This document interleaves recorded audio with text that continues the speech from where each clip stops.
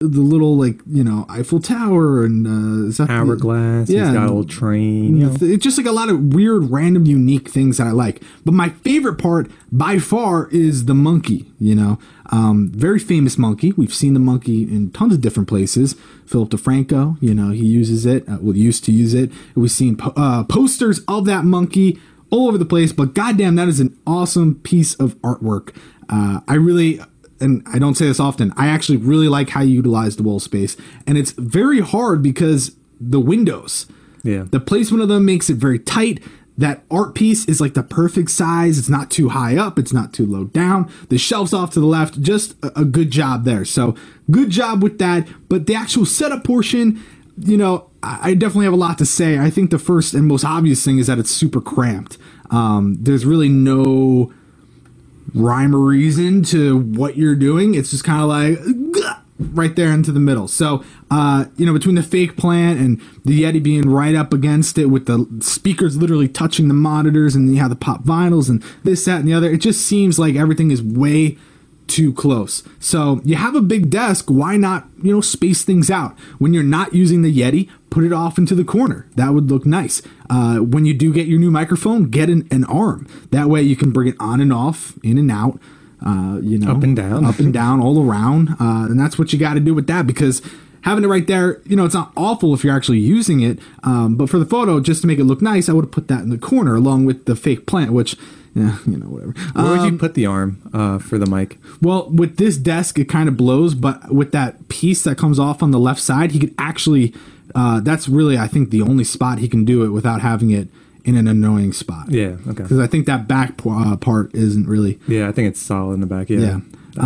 So there you go. But, you know, getting that aside helps a lot. Spacing out the speakers is ideal. If you're going to get the Audio Engine A2 Pluses, then you got to put them on isolation pads. You got to put them on just something to kind of make it look a little bit nicer, help with that sound, but also space it out. If you get those speakers and put them right up against the monitor, it's not only going to be stupid looking, it's just going to be like, why? Why even get those if you're just going to like right up in your face, you know what I mean? So definitely spread them out, get that nice beautiful sound. I have the Audio Engine A2 Pluses and they are pretty damn sexy.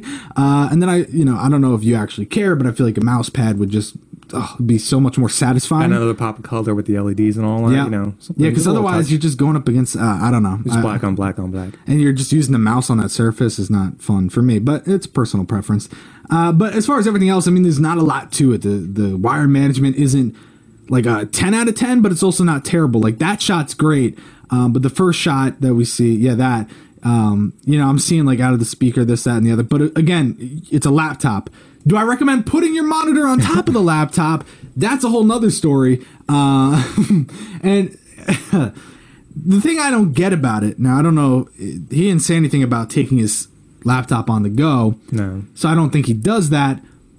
So my question is, why do that? Specifically, why not hide the laptop, utilize it so the cable management's going to be even easier, and it's also going to look nicer, and also you'll get longevity out of the laptop rather than suffocating it and putting maybe all this. Just wants to elevate his monitor, and that's the only thing that he knows. Yeah, that that's keep it. Terrible excuse. See, Tom's always the nice guy. So what do? You get like a monitor mount to make it, because it seems like he wants it higher. If he wants it higher, you get a little piece of wood that goes higher, you know, like how people build like the 3 little pieces. I don't know, maybe an arm, maybe a wall mount, maybe just not your laptop. Anything other than your laptop would probably be a good idea.